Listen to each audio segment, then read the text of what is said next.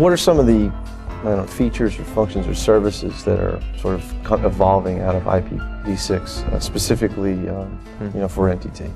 Well, one of the things, and this is actually a good example because it's a real-world production commercial example of an IPv6 application, is in Japan in July of 2007, so about 11 months ago, NTT actually offered a commercial earthquake warning system, which is based on our IPv6 Multicast network.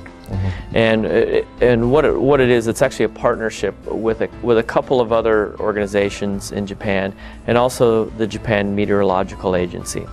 And the JMA has a pretty dense mesh of sensors in Japan that detects seismic activity. And when an event takes place, with this mesh of sensors, they can triangulate the approximate epicenter of a quake, of an event, and the approximate magnitude and the direction of the wavefront. So this has been in place for some time, but what this warning system does is JMA actually takes this information, and it takes them about 2 seconds to compile it and analyze it. And they hand that information to one of our servers, which uses NTT's IPv6 Multicast network to distribute this information to people that subscribe to the service. So for example, if you're working at your desktop on a Windows box, there's a service that runs in the background, and that would pop up a window, and it would say, you have approximately 8 seconds until a magnitude 5.0 quake is going to hit where you're located at. Wow. So it doesn't sound like a lot of time, but in a society where people are trained how to handle these sort of events, a couple seconds can really make a major difference. That's huge. And I know you were talking about Tokyo earlier and whether I'd been out there. A couple weeks ago, I was in Tokyo, and this system's been working without any sort of problems for the last year, but I know the week prior to when I was there, they said 200 kilometers north of Tokyo there was actually a magnitude 6.8 event, which gave people about 3 seconds via this service in the city of Tokyo to prepare. So, and what kind of an impact did that have, those 3 seconds? What did they do with the 3 seconds? Well, yeah, just basically... Prepared mentally?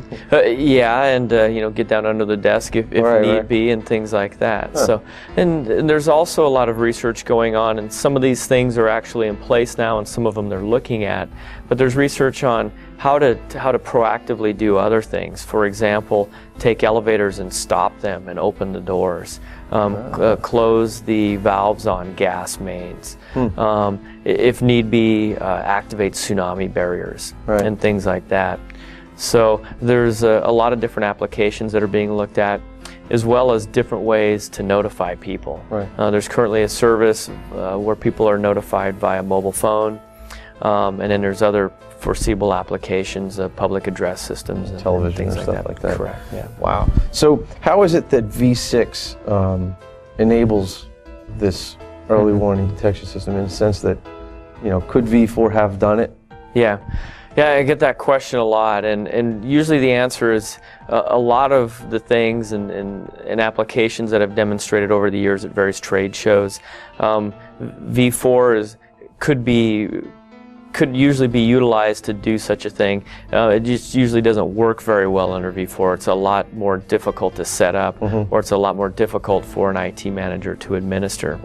So the thing that really makes this nice for V6 is all these devices have globally routable IP addresses. So there's not the problem in V4 where NAT's widely deployed, and NAT breaks that end-to-end model of the internet. Also, multicast has been around a long time in the V4 world, but it was never widely deployed. With V6, there's some enhancements built in for multicast that allow for scoping, and these sort of features just make IPv6 a real natural solution for this type of application. So, yeah, it doesn't use a V4 network. Could it be re-engineered to do that? It is possible, but it just works better, and it's a natural fit for IPv6.